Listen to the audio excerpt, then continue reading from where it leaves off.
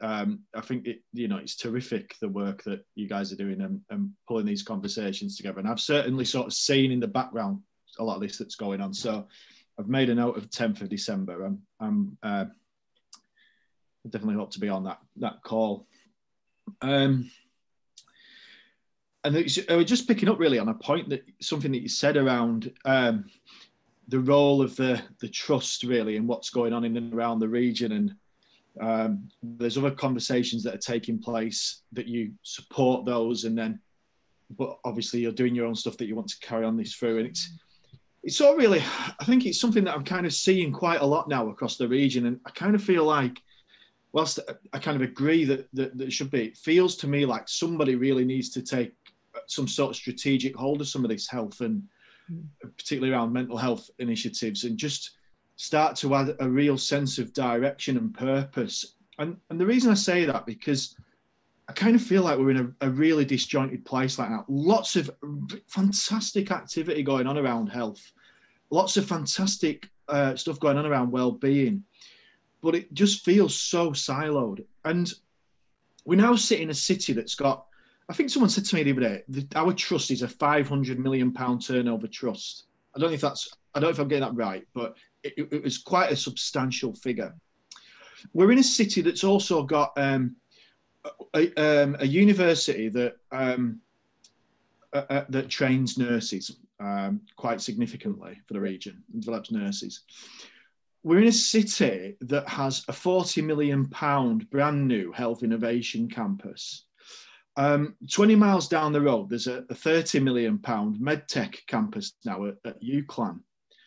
And as someone in the city who's born and raised in this city, I'm kind of looking around and thinking, crikey, given that there's only 120,000 people in the whole region, there is lots of asset there. There's so much there. Why have we still got massive challenges around mental health? Why have we still got all these things happening? And it feels a little bit to me like,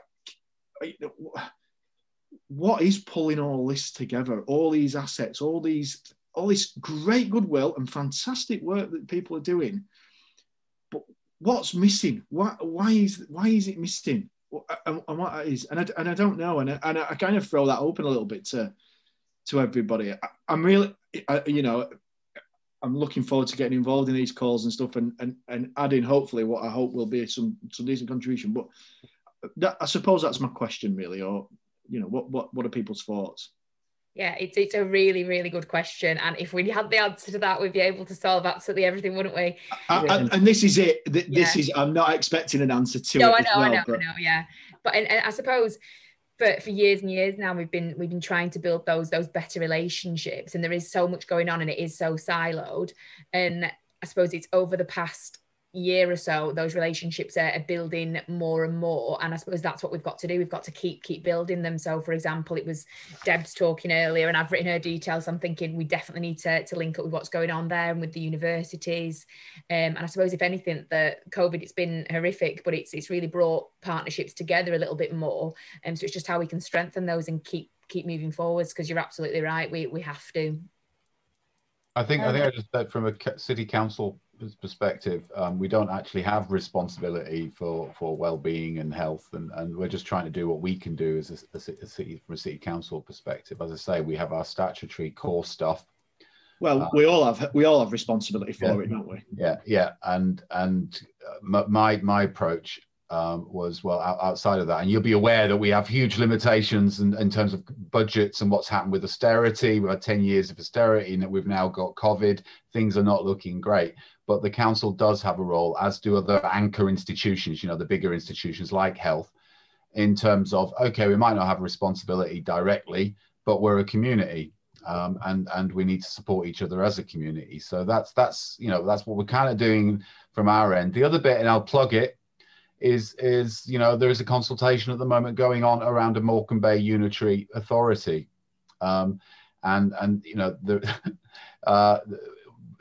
just as we have huge limitations around health, we have huge limitations around climate action. We don't have transport, so there is a consultation. I'll dig up the link for that in a minute, and I'll maybe stick that in the chat.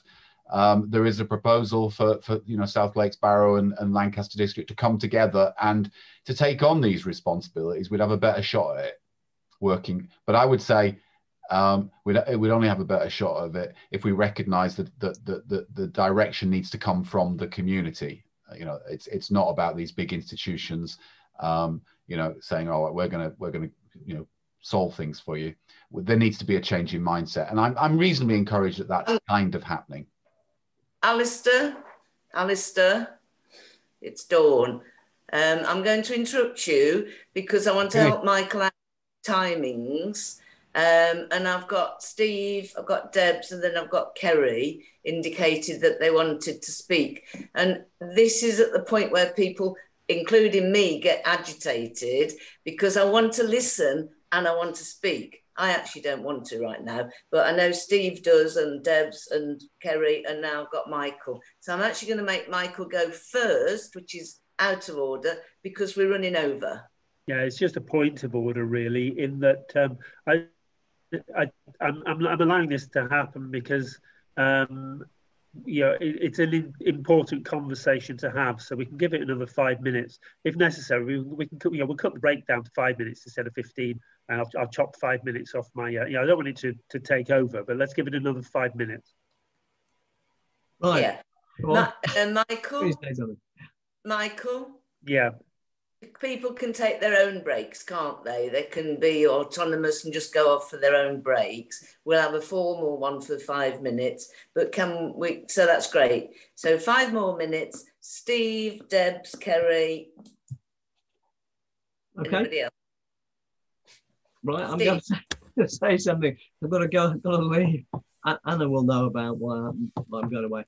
But the problem with all sorts of these things, and the fact that almost nothing appears to be moving, particularly to do with the medical centre, huge medical research centre that's been set up in Lancaster University, is going absolutely nowhere.